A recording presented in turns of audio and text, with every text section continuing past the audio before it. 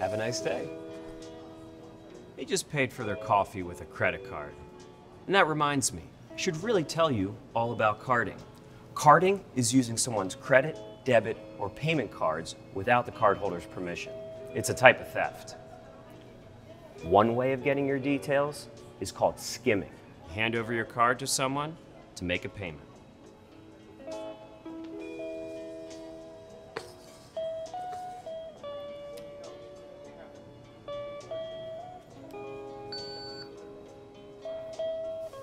Missed it? Let me show you.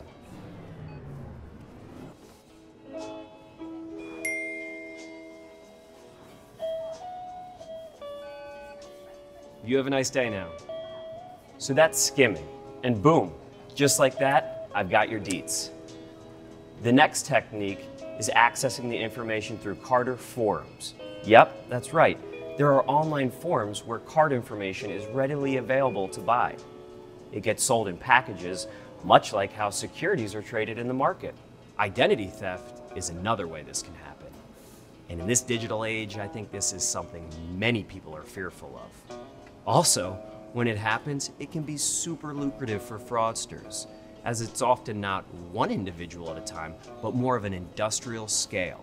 Why do carders do what they do? Well, there's the obvious one. Having card details from someone means you can spend their money, which means either free stuff or the ability to acquire high-value items for resale.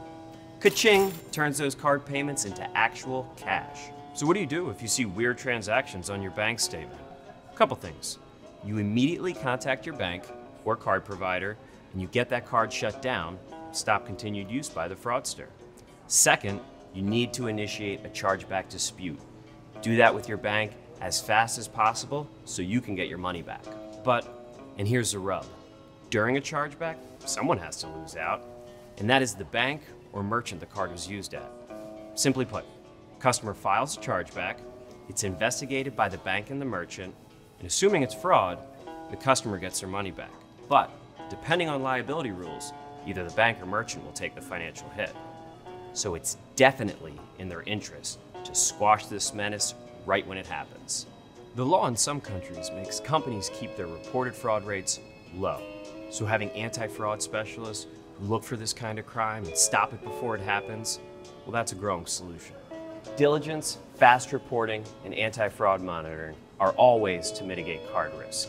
Now, if you're not going to buy anything, can you please leave?